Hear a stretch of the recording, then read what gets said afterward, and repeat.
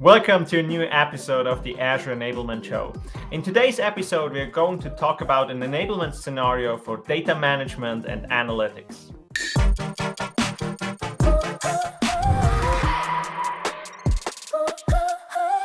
Welcome back. My name is Thomas, and I'm here with Mike to talk about the enablement scenario for data management and analytics. Before we go and speak about data management and analytics, Mike, can you explain us a little bit about what scenarios are and why they are so helpful? So think about where we are today, right? Enablement scenarios provide specific guidance and resources and best practices for customers to successfully adopt Azure along specific journeys. We're not just talking about individual products anymore when we talk about solutions. So think about use cases such as SAP, AI, cloud scale analytics, hybrid, multi-cloud, modern app, the list goes on. Or you pivot to industries such as retail, healthcare, and FSI. They are all looking to understand how they can onboard their solutions, their industries with this specific guidance. And what scenarios are doing is they're enabling scenarios principles such as high value specific actionable assets such as Azure DevOps plan templates, reference architectures, assessments, Azure Landing Zone implementation and options. The unique piece is it's one single content location. No longer do you have to search Bing over and over. The content is all aggregated from our cloud adoption framework, our well-architected framework, the Azure Architecture Center, and also gives you a plan on skilling and resourcing to best implement these scenarios without having to go to multiple document pages. Oh, that's definitely super helpful to have these different scenarios. And again, pulling all this information together makes it definitely easier for customers to get to the right information when they need it. So when we speak about data, why do we actually need these scenarios and why do we actually need that guidance? So let's reflect back a couple of years. 2019, the Harvard Business Review, that understanding why analytics strategies fall short for some but not for others. In that report, 80% report struggling to become mature users of data. 55% report data silos and data management difficulties as roadblocks. And then from the research that we then did with our customers and our kind of customer base, we see that customers are challenged, have challenges and outcomes. When we look at it, and when we look through, many companies are spending substantially more on their data platforms, analytics tools, and staff to manage them. They're going through iteration V1, 2, 3, and 4 to try and get where they need to. They're not thinking about scale. How do I try and proactively leverage the data and insights to realize the business value? How do I go through the challenges that mount to a complex barrier to achieving a modern estate and a governed estate? So challenges that we heard very, very clear was poor data quality, data silos, shadow IT popping up because main IT cannot deliver. So the business is creating their own shadow IT, ever-growing volumes of data. And then how do you balance access and protection? Now, the desired state, for example, is that we hear customers saying they want to proactively use their data and insights to predict business drivers, but they're questioning how they do that. You've got unified data management analytics, buzzwords. How do you do that? And then you've got governance that really they're looking to enable access and flexibility. They want to be secure and compliant and have a fully integrated environment out of the box to get away from these kind of shadow IT, these kind of spurs, these kind of silos that they see today. Absolutely. I mean, that's also what I hear from many of our customer conversations is data is obviously very, very valuable, but also very challenging, especially when it comes to compliance scenarios. So how do I actually build a data-driven enterprise?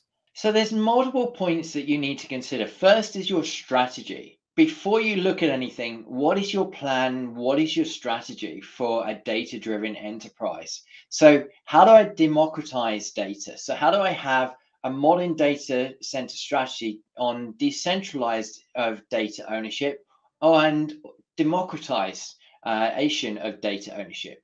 We want to enable teams to quickly deliver that business value and to continue the innovation. We don't want them to be blocked because there's a ticketing system that you have to log a ticket. One team deals with that, and then another team deals with it.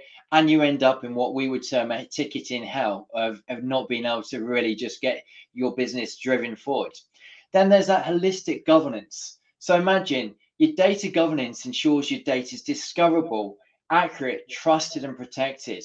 When talking to our customers, this keeps coming back. If you imagine you've got data silos, how do I discover that I've got data silos? I need to know where my data is. I need to make it discoverable. I need to have a strategy and a process that sits over the top of it.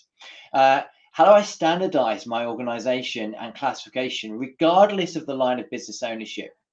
Then there's that day-to-day management. So that kind of centralized kind of data management operation. How do I manage that data governance on a day-to-day basis? How do I drive the consistency, as I said? And then increasingly, we're looking to mature those analytics. So line of businesses want to be able to use centralized services to build their own analytics platform, or they want to be able to have the right data at the right time to gradually use more advanced analytics tools to gain insights into the business that they are critically looking at every single day. Oh, that's amazing. So when it comes to this scenario, how does it address this so that organizations can set up for success and building the foundation for these 4 pillars of modern data strategy? So if we actually take a look here, we're able to really call out many, at least 4 to 5 pillars that we need to consider in our plan and our strategy, and especially in our ready phase as well. So think of like democratization. So let's look at each of the businesses and understand and prioritize the line of business needs. Let's also evaluate that current ownership, create and implement and iterate upon that decentralized plan. And let's give guidance on how that can be done. When we look at the governance, how are we going to put that strategy together to map the data and environment, catalog, scan, and classify data? How do we connect data across a distributed data landscape? At an enterprise level, you can have companies with many different locations. You need to be very aware of those compliance around where you're holding where you're holding that data. Equally, you look at kind of the operationalization of data management. You want to implement agile data management and build upon top of what we call Azure Landing Zones, which are part of the cloud adoption framework. We want to make sure that they're fast, they're scalable, and we can always deploy a foundation of security and governance and compliance best practices. We also want to, as we say, secure and strengthen our data security with authentication, authorization, automation, and then integrate data for consistency across the business. And then moving on, there's always that plateau of self-service. But as we look towards the cloud and we look towards the hybrid kind of scenarios, we really are hearing from our customers that we're looking for self-service enablement to understand, distribute data across the data domains, to bring them closer to the users and drive that business value to empower the line of businesses to deliver powerful analytics with advanced analytics tools, effectively creating data assets as a service. Oh, this is fantastic. And again, mentioning like the hybrid scenarios and multi-cloud scenarios where you want to get all this data, doesn't matter where it's actually is located, all together and use these management tools is great. Now, you also talked about landing zones. So can you tell us about how this integrates in Azure Landing Zones as well? Absolutely. I think before we just look at how that Azure Landing Zones really comes together, let's take a bit more of a higher level look at the data management analytics scenarios. So as a whole, you can see this all-encompassing circle that we have here. We've talked about the things on the right-hand side here, the scale, the distributed architecture, cloud model, and reduced time to deployment. But what we're trying to bring here, you see, is we don't want to just talk about writing the next book, the next document. It's how do we make it real for yourself? So we're looking at reference architectures. There's assessments there. deployment templates, skilling, well architected, hence why we are calling these enablement scenarios. And we're building on top, as we've already said, of these landing zones. So cloud adoption landing zones, cloud adoption framework, and the Azure landing zones that we have there. And when we scale this out, we think of our scenario in two elements for these landing zones. We think of them as a data management landing zone, which is very, very much along managing the governance of the environment, of the whole of the platform. Then we're thinking that as we scale our analytics and we have our use cases that we have, we might have different regions that we need to have data landing zones. These are very much for our data products, our data domains, our analytics kind of workloads that are working in this piece. But this is great from a point of view that you could look at a pretty picture. We want to just take it a pass from that, and as such, just to dive in at a high level where we think of the governance, we think of kind of as a purview really driving that insight, that management, the ability to scan sources. We're also thinking of how do we have data contracts so that we know where our data is flowing through to, and we think of kind of standardization of automation whilst trying to incorporate into these Azure landing zones. Now, this is one landing zone that looks after your governance across the whole of the platform, as I keep saying. And then we come to the next part, this data landing zone. So this data landing zone is all about our standard services that are in there. Our ability then to have Azure Synapse driving your analytics workloads and your use cases. And then our data consumers that are also taken from this. But equally, we want to make sure that if I've got one data landing zone, it can communicate with another data landing zone. And then finally, when we look to bring it all together, we want you to go and play with this. We actually want you to more than play with it, but actually try and use it as well. So we've tried to take these reference implementation as a simple one-click and DevOps deployment options that allow you to go and run this. Go and deploy to the Azure. Go and look at the DevOps pipelines and get out hub actions that allow you to set this up.